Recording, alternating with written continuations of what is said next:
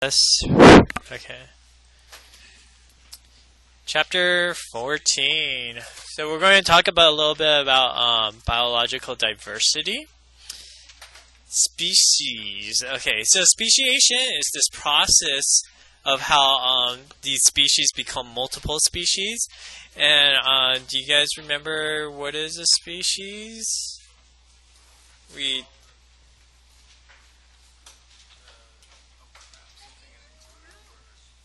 So when when you have individuals being able to interbreed with one another to produce fertile offsprings, that's the definition of a species. So that within a population, of course. However, there are exceptions to this rule because not everything reproduces has sexual reproduction. Some undergo asexual reproduction. So for those, they don't really, they're still called a species, but it's not this definition of that species. Also, there's fossil record that we ended up obtaining, and we don't know for sure how they reproduce. So we're going to end up also just determining by what we know so far about them to categorize them under a species name. Does that make sense? What species means? So whatever the individuals within that population, they could have sexual reproduction to produce their offsprings, and those offsprings, if they're able to reproduce, then that will be categorized under a species. So usually there's these reproductive barriers that will cause speciations to occur. A lot of the evolutionary species that have evolved usually undergo this due to the reproductive barriers that are involved. And so reproductive barriers, like the name implies, are these barriers that prevent interbreeding between individuals. They're a prezygotic barrier. A zygote is when you have a fertilized egg. So when it talks about a prezygotic barrier, then this is a barrier before that fertilization occurs. Before you end up forming that zygote. So usually it does it either before the mating ritual occurs or the fertilization occurs. There are these ones that we'll talk about. Temporal, habitat, behavioral, and mechanical isolation. These are all prezygotic barriers. And then there's post-zygotic, and also gametic isolation. And then there's post-zygotic barriers. And like the name implies, this occurs after forming a zygote. So after fertilization has occurred already. Usually these hybrids will not be fertile or will have certain deformities to prevent it from reproducing anymore. And we'll talk about that. And there's these three: reduced hybrid viability, reduced hybrid viability. Sorry, I just said it twice. Viability, being able to be fertile to reproduce, and also the breakdown of it, too.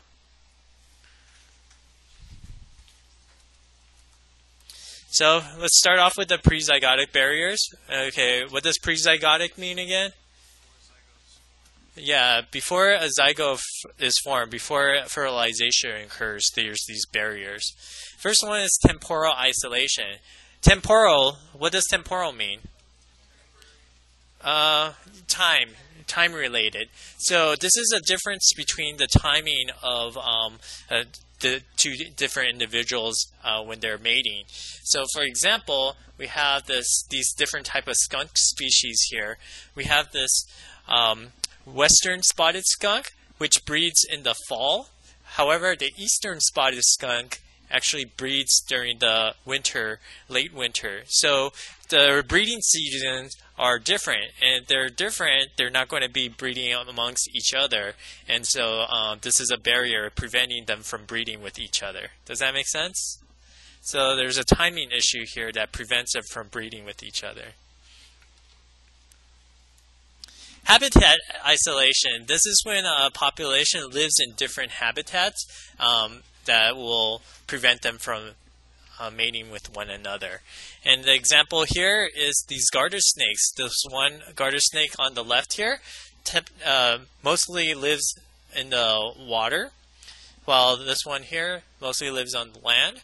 So since they're living in different locations, different habitats, they're not going to be able to interact with each other to undergo mating.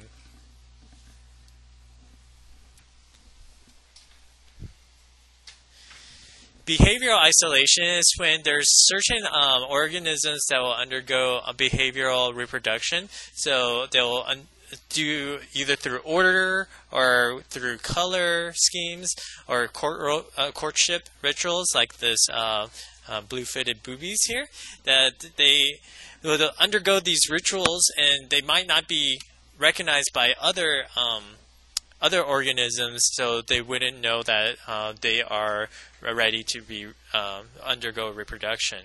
So if they don't recognize it, then they're not going to mate with them. So, and I've had a peacock here as well because they also undergo these rituals as well. Mechanical isolation, this is when the mating structures themselves do not fit, so that they are not able to reproduce. If they're incompatible with each other, then they're not being able to reproduce. So I put a little picture of this little child here. You know how you have those toys where you're trying to fit the shapes in the bucket, and if you're fitting a triangle inside a square hole, it doesn't fit, right? So it's kind of the same mechanism in this case scenario. So if like the penis doesn't fit the female's vagina, then they're not going to be able to reproduce. So in this case scenario here on the upper left-hand corner here, this is showing the two snail species, and you notice that their shells are spiraled in different directions, and due to that spiraling of different directions, they are different species because their reproductive organs are not being able to fit within each other, and so they can't reproduce. Finally, we have gametic isolation. And gametes are sex cells. I think we talked about that before at some point in time, yes? Okay. So what are the sex cells? Males are sperm, females, eggs. Okay, yeah, eggs. And so this gametic isolation is when these gametes are not able to be fertilized. So even though they have sperm and eggs, those sperm and eggs, when they intermingle with each other, won't produce a fertile zygote at the end. So it won't be able to fertilize the egg. The sperm won't be able to fertilize that particular egg. So the example here, we have a sea urchin, which they produce sperms and eggs themselves, and if they expel their sperm and eggs inside the external environment, the sperm usually, if it's the same species, will fertilize the egg to make a zygote. However, if they're different species, like over here, although there is sperm and eggs in the same location, that sperm won't be able to fertilize that egg, so you won't be able to produce a zygote. Make sense?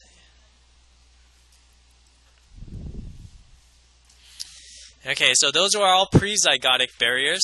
Post-zygotic barriers occurs after fertilization occurs. So first off is this reduced hybrid viability. Viable means whether or not it's able to survive or be living. And so these hybrids tend to die before they become reproductively mature. So like the salamander here. So the salamander species, they end up dying. They are formed, but they die before they are sexually mature to be able to pass down their genes onto the next generation. And we talked about this also in class before too. This reduced hybrid fertility is when you have a hybrid between two different species forming a hybrid, and this hybrid is infertile in itself. And we talked about this before, where we have a horse mating with a donkey to form a mule. However, the mule is not fertile, so it won't be able to reproduce. And same thing as this tiglon over here, where a tiger mated with a lion to form this tiglon.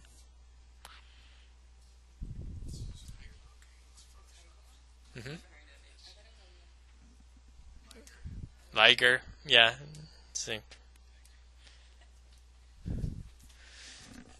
Finally, we have a hybrid breakdown, and this is where you have these different species mating together to produce a hybrid, and this hybrid actually does produce offsprings. So, as you can see here, these are the offsprings of the hybrid offsprings. However, these hybrid offsprings, when they are able to produce offsprings themselves, so their offspring tends to be is either sterile or feeble. In this particular case, these hybrid rice plants produce offsprings, but these offsprings, once again, are too weak or are infertile or sterile, so they're not able to continue on reproducing. So does that make sense? Yeah, the hybrid breakdown. So if we're talking about the mule, right? We already said that the mule is sterile, right? It's not able to reproduce. This hybrid breakdown is saying that if the mule is capable of reproducing and has a child, those children of that mule cannot reproduce, though. Another mule kind of thing. So the hybrid, these are two hybrid plants that reproduce with each other to form an offspring, but that offspring can't reproduce anything.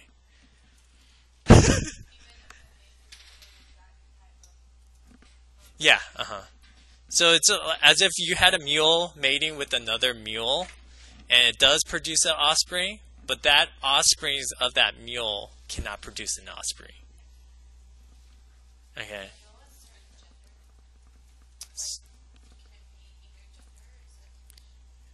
I would think so. Either gender will be applicable as well. Of course, this mule example I'm giving as an analogy to make it make more sense. The mule itself is sterile, so it cannot produce offspring. So the mule one is this reduced hybrid fertility. This hybrid breakdown is this rice plant that we were talking about. It's the hybrid itself. They can produce offsprings, but those offsprings of the hybrids cannot produce offsprings. Are you guys confused or no? Okay. Maybe if I drew it out. So just say that there's a species 1 rice plant crossed with species 2 rice plant, right? It makes a hybrid rice plant. Okay? This hybrid rice plant, when we cross it with another hybrid rice plant, does make an offspring. Okay? It's also a hybrid, but it cannot produce any more offspring. It's a dead end there.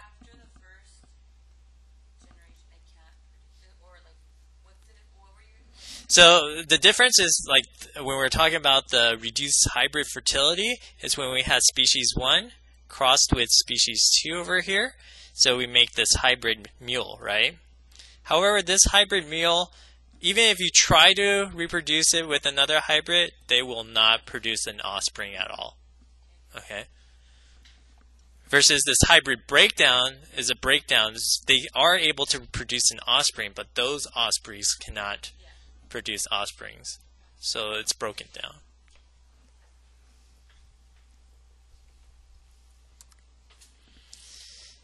Okay, there's different ways of causing speciation. One is this allopatric speciation, and this is when there's some kind of geographic barrier that is involved that isolates two populations. So it prevents gene flow. Do you guys remember what gene flow is? Yeah, last week's. Is where you end up being able to still have intermingling with each other between the two populations. I showed you guys a picture of these birds that are able to migrate over the mountains to still bring their traits to that population to increase genetic variety over there. But if you prevent gene flow, then they're really are isolated. So here's the allopatric speciation where this mountain divides this population up from this population. So usually it's a mountain, stream, or the founder's effect. What is founder's effect again?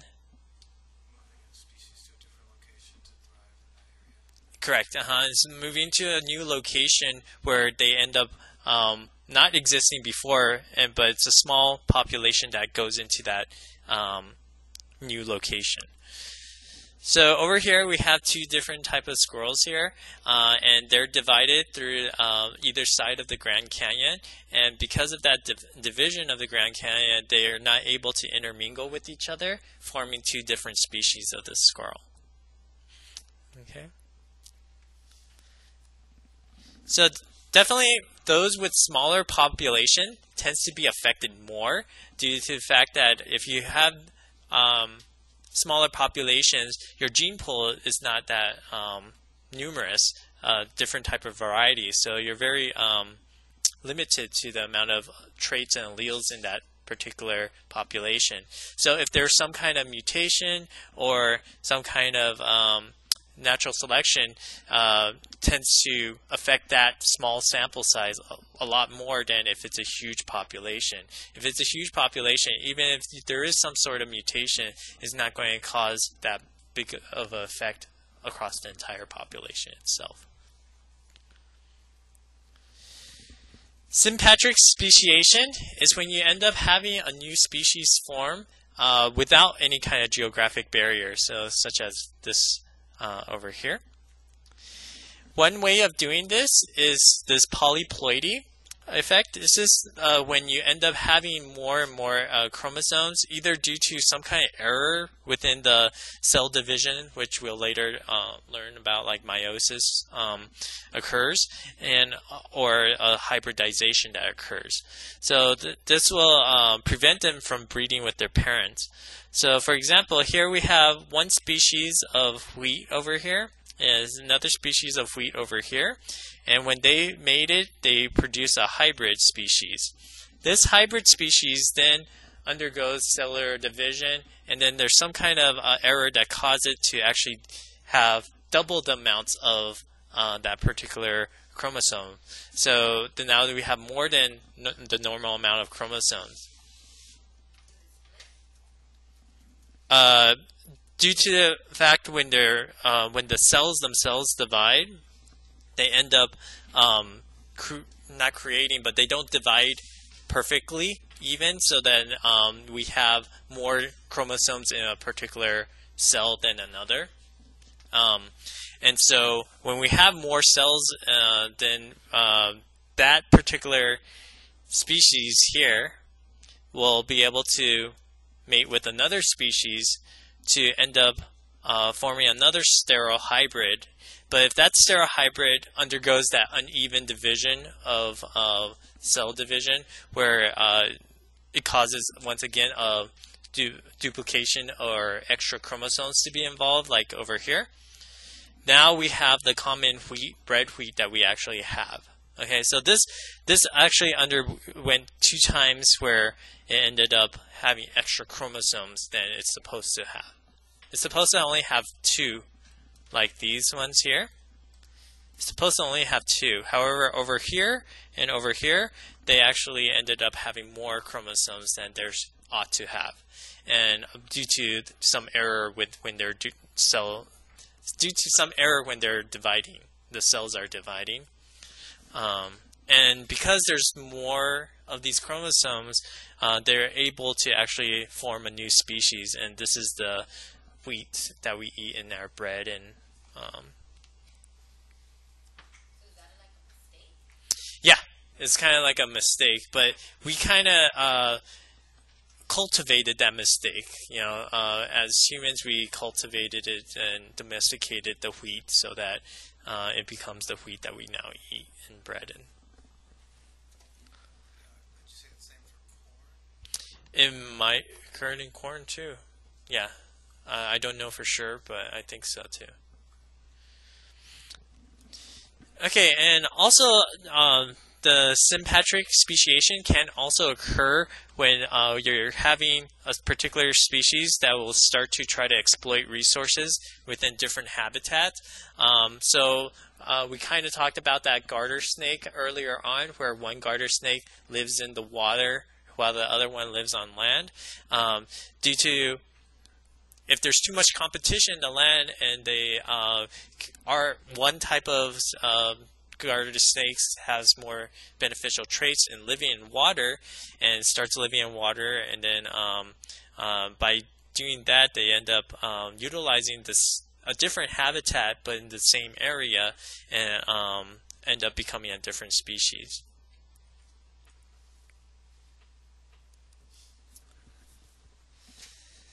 Okay, so evolutionary development biology, or just evo-devo, these people end up studying the evolution of the development process of organisms.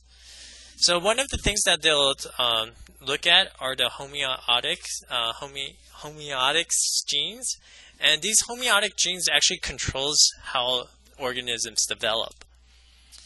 Sometimes when there's some kind of thing that ends up causing these homeotic genes to duplicate, it might end up forming a different type of species.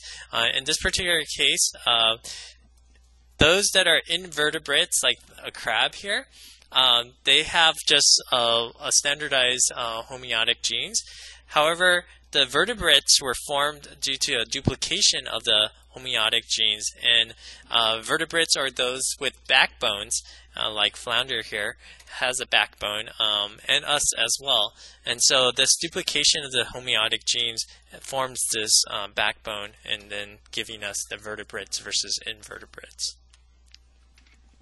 There's also this paidomorphosis. This paidomorphosis is basically the definition of it is to help us retain juvenile features. So, for example, this oxytol here is a salamander, and you'll notice that on its lateral sides here, they have external gills. These external gills are present in juvenile salamanders, generally speaking, but when those salamanders end up going into adulthood, they lose those external gills. However, this oxytol even if it's an adult, it still has these gills, these external gills. So it just retains these juvenile features then.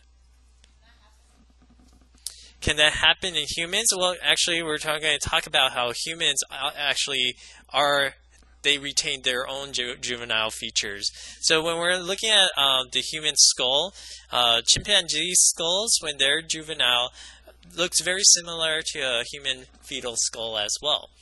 As the chimpanzee develops into adult, their jaw becomes a lot elongated and larger, and their brows as well.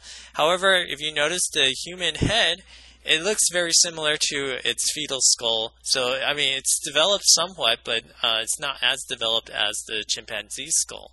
Not only that, like the process of the brain continuing to increase in size and growing and stuff, even until adulthood, is kind of like a juvenile feature in itself. Because as we're growing from child to adulthood, of course, the brain has to also grow as well.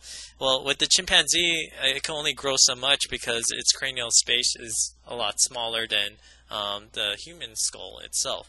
And so it's going to stop growing. So adult features is the stoppage of the growing of the brain in itself. However, for humans, we continue to have our brains grow all the way until we hit puberty or so, and even then we're still like developing a little bit of our brains as well, and so we retain that growing features of our brain. So that's still a juvenile feature that we still have. So both our skull in itself and also the brain development. Elizabeth? I don't think it would fit, to be honest. I think our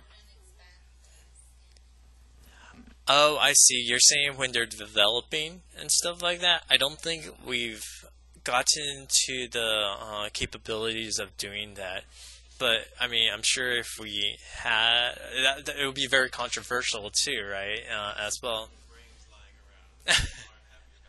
Yeah, it would be very controversial, and plus, whether or not the immune system of the chimpanzee will they reject the human brain. So there's a lot of difficulties involved, but and also like ethical, possible ethical reasons involved as well.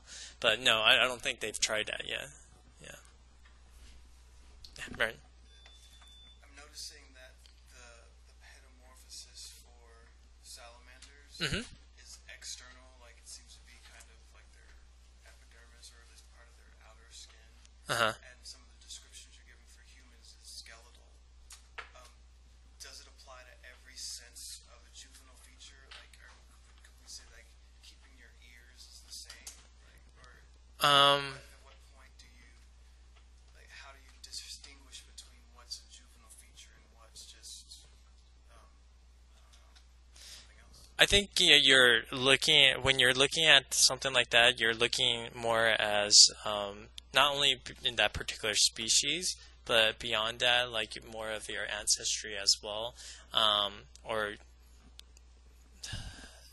it's more wider than just a species. If you're looking at a specific species, of course, us being adults, it's not a juvenile feature. It's when we I mean, when we have that increased cranial and increase in growing in our brains, that's just how we normally develop, and so that's a part of our adult features, kind of thing. But when in comparison to other similar species of us that have more common ancestry, like the chimpanzee, them developing more of their jaw and facial features and stuff like that, but not developing their skulls themselves. As we compare it to them, in relative to them, then we still retain the juvenile features then. So, if I'm to understand that, it's kind of saying that humans don't necessarily, insofar as the brain, they don't necessarily retain their juvenile features. It doesn't. It's not the same size as it is as like a young child. But the process of the brain growing is a juvenile feature. Like Okay. anything that's growing kind of thing is kind of a juvenile feature, right? Because when we're a child, we have to grow all the way until adulthood, right? For the chimpanzees, their brains do not grow as long as our brain develops, kind of thing. Our brain continues to develop all the way through puberty and stuff. While chimpanzees, they might end up stopping prior to even puberty occurs. So that's what I mean by it retains that feature of the brain growing to be a juvenile feature itself. So the growth itself is the feature. Yeah, the growth itself is the feature, not the size of it. Okay. Yeah. Mm-hmm. And all right, that's gonna take me a while to get. Okay. While the skull itself, you could see how it's very similar, right, to the fetal skull and stuff like that. So that's not a juvenile feature either. That is a juvenile feature because we retain the same shape as the fetal skull, kind of thing. Oh, okay. And so it could be anything. It could be internal or external. It could be internal or external. It doesn't have to be one or the other. Okay. it just looks at different species amongst that particular group or family kind of thing, and seeing those adults in general compared to their juvenile or young. I can't think of. They're young, basically. Okay. I know I'm asking a lot. Yeah, it's okay. Looking at this from, it sounds like you're looking at this from a perspective of a broad swath of time, not just a generation, several generations of a type of species. Yes, we're looking at it as for how not just a particular species in itself, but more like like common ancestor and beyond kind of thing. Talking about the tree, Yeah, evolution of the whatever. phylogenetic tree. Gotcha. Okay, thank you. Okay, fossil records. Remember what fossil record is? About rocks. Yes, the fossils that we find within the strata, right? The different layers of rock. So whatever fossils that we find, that will help us approximate the time of when the organism existed at that particular time. So it gives us this geological time scale. So different periods of our Earth times is due to the rock layers that we see. And there's different of these geological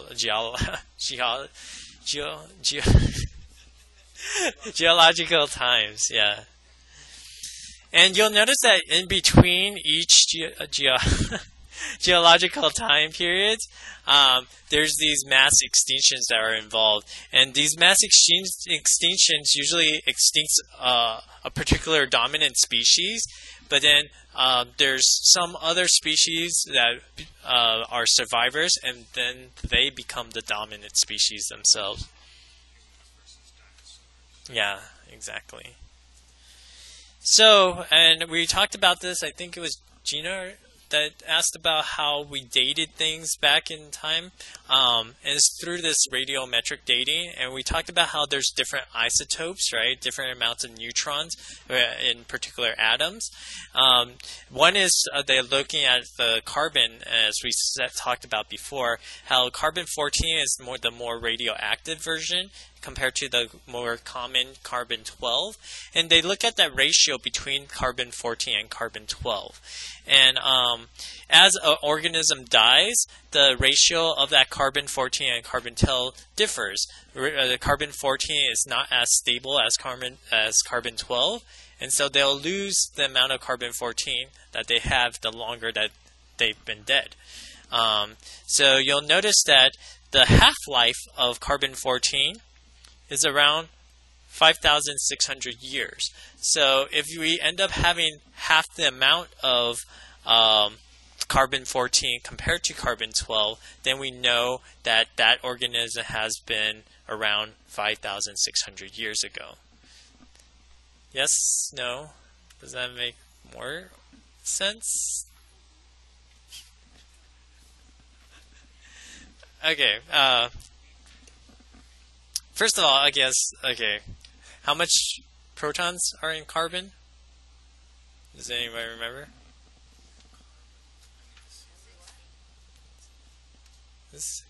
No, it's 8. Yeah. It's 6? Yeah, you're right, it's 6. You got it right, I got it wrong. Yes, C6, okay? Is nitrogen? No, oxygen is 8, that's fine. Okay, so they have 6, and if it's carbon-14, how much neutrons are there? 8, yeah, there's 8 neutrons in carbon-14. How about carbon-12? 6, okay? So carbon-14 is an isotope, meaning that it's the same atom, but different amounts of neutrons.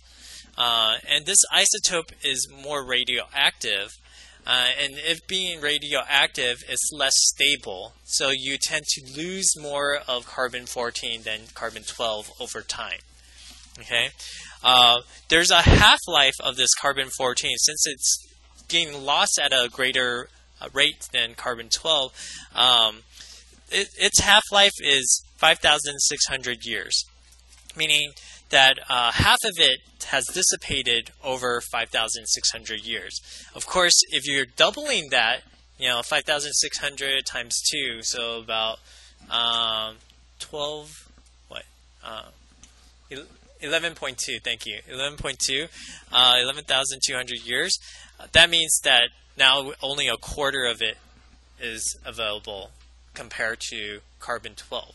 So go ahead. On the fossil itself. So that's how you're able to date things back. Yeah, exactly. So if you have that ratio between carbon-14 and carbon-12, the amount of carbon-14 that's still present in that fossil will show you how far in time that organism was alive. So when it runs out, then that's when carbon-12 kicks in? Carbon-12 is more stable, so it tends to not. It most likely won't deplete unless it's long. I mean, even carbon-14, as you can tell, it's not as stable, but yet it still lasts a long time. Yeah. So, Paris, was that better? Yes. Were you paying attention?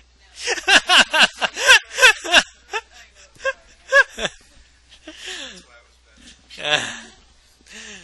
Plate tectonics. Okay, so we've all heard of this probably through elementary school or whatnot, but the Earth's crust is made out of these plates that floats on the mantle itself. And that's why we have earthquakes, volcano eruptions, and mountains that form due to these plates colliding against each other. About 250 million years ago, Pangaea is when the land masses these plates were all linked together. So prior to this time, they were kind of separated, and then they end up forming together. And once they form into this big landmass, as shown over here, it caused a lot of extinctions to occur because now we have a lot of land animals competing over the same resources.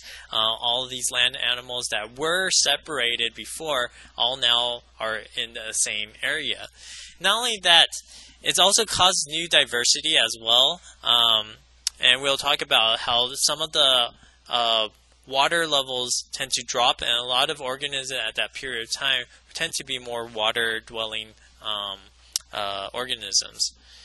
During the mid-Mesozoic era, this is when the Pangaea starts to split, and when it splits, it causes more isolation to occur. And that's how the marsupials are developed in Australia, as you can see over here, from Pangaea to this mid-Mesozoic era. This portion of it, and part of it is Australia, is broken off from the main landmass. And that's why these mammals are very similar. They're mammals like us. However, the way that they harbor their child is not in their uterus. It's through their sac, through these... Yeah, their pouch. Thank you. Yeah, they're formed in the pouch. So we're formed in our uterus, right? Well, not our uterus, but the female's uterus. While these form in their pouch, yeah, instead.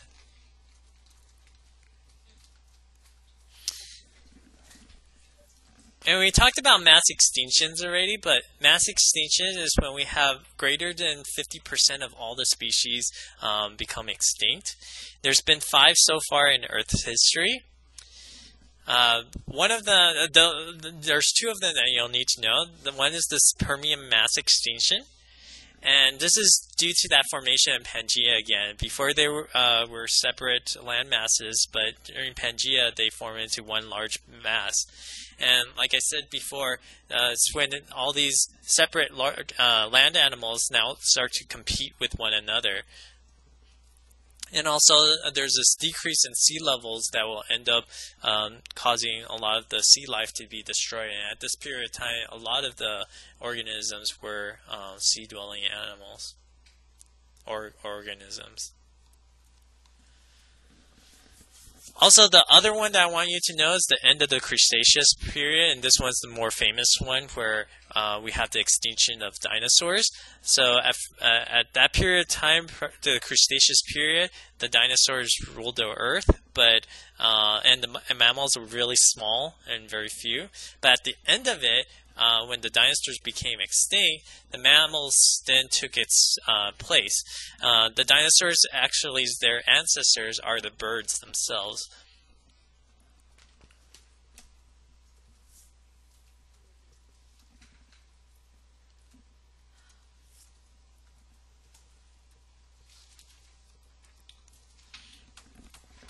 Classification. Okay, so we're switching topics.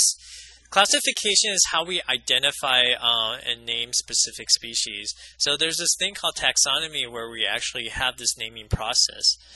It's usually using this binomial, binomial meaning two, nomial meaning names, two-part name. So usually in Latin, and usually when you write it, it's italicized, as you can see over here. All these are italicized. Yeah, when we were doing the invasive species and stuff like that, and I wanted you guys to name this genus and species, this is what we were doing. The genus is the first part of that name, so the first name is usually capitalized, as shown over here. All these have capitalized genus. The species is lowercase though, so it's the second name here, and it's lowercase. Example, Homo sapiens, that's a name for us, humans. And the way that they classify it is through, we already talked about domains before. There's 3 domains that you guys should know already, so hopefully you still know. The archaea and bacteria, which are both what kind of cells? Prokaryotic cells. And then there's the eukarya, which are eukaryotic cells domain. And when we're talking about eukaryotes, they are broken down into kingdoms. There's the different type of kingdoms that we talked about before, the Animalia, which we're part of, Plantae, which is the plants, fungi, fungus, and the Protista, which are the protists. And if you're going to become more specific, then we go into phylum, then go on to class, order, family, genus, and finally species. Okay, there's mnemonics for this. You can always look up online as to what type of mnemonics you prefer to be able to have this classification remembered. King Philip came over for green spinach. Yeah, there's some funny ones online too. So.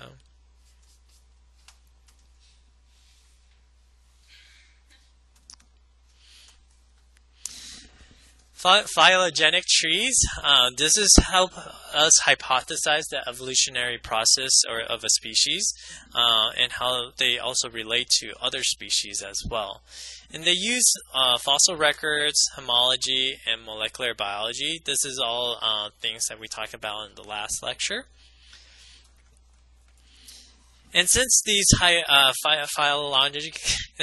phylogenetic trees are hypotheses, means that it's constantly being revised or corrected whenever we find more information through the fossil records or molecular biology or homology. And at one time, birds were not classified as being an ancestor of the reptiles. They were classified in its own category, but as we have more and more information, about birds themselves and about their ancestral history, we now classify them amongst as descendants of the dinosaurs here. Homology, we should already know. This is where we have similarities between different species, similar structures, usually because we have a common ancestor. However, analogy is a little different. This is when we have completely different species that come from completely different ancestors, yet they have similar structures due to this term called convergent evolution.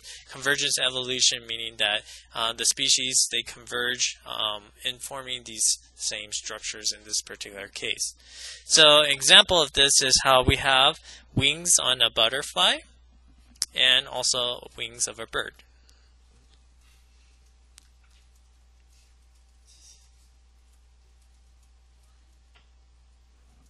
What?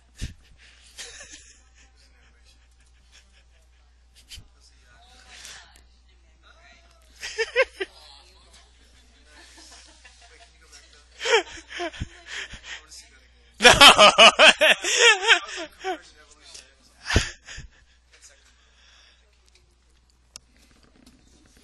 And remember how we starting to use molecular biology in helping us understand phylogenetic trees and stuff. So we use the DNA and see how our DNAs are similar to other species and how we're related. And so that the more similar we are with our genetic material, the more common of an ancestor we might have. Of course, the best is to have a combination of all of these, which are, once again, which fossil records, homology, and this molecular biology. Yes, very good. Cladistics, this is when we end up grouping organisms due to a common ancestry. And clade in itself is when we have an ancestral species and all its descendants afterwards. And that's it for this particular. Oh, sorry. I went too fast. What?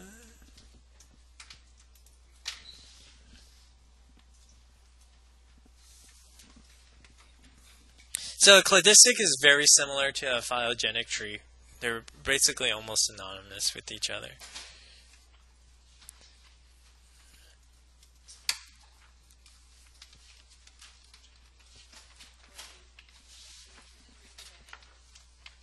Yeah, we'll go into reproduction next.